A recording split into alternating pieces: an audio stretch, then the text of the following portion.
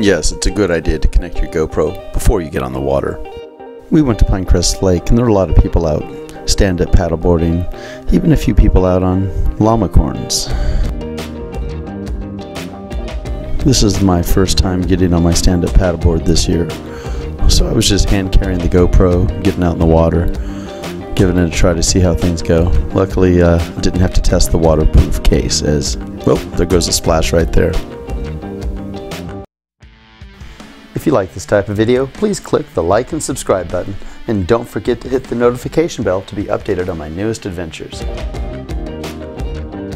Once I was out in the water, I thought it was time to actually attach the GoPro to the mount I adhered to my paddleboard. Makes it a little easier to paddle that way. If you don't know Pinecrest Lake, it's a beautiful lake up in the Sierra Nevada mountains, about 30 minutes above Sonora, up Highway 108.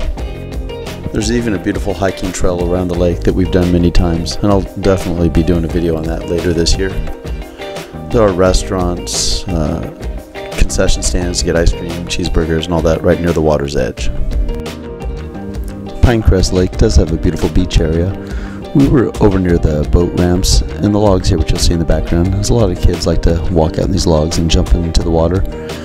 The lake does allow boats with a 20-mile-per-hour speed limit, as there's a lot of paddleboarders, kayakers, canoers, and today we even saw a sailboat and a windsurfer. Most boats do adhere to the speed limit, even though they go by pretty quickly, or closely I should say. They create small waves, so nothing too much to knock you off your paddleboard. Now these guys, on the other hand, definitely making the way the only way they know how. Did someone lose a baby? Now let's never mind that. Let's watch these people out here paddleboarding. We have a first timer joining us today on a paddleboard. Doing pretty good, I must say.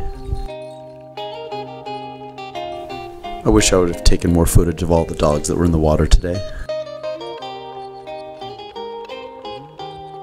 Here comes Sonia and Anne-Marie on her first time on a paddleboard. Sorry for the strange footage, as I was using my GoPro 360 and still figuring this out, but unfortunately it looks like someone got hurt today as we had a fire truck and quite a few paramedics. All in all, it was a beautiful day on Pinecrest Lake today.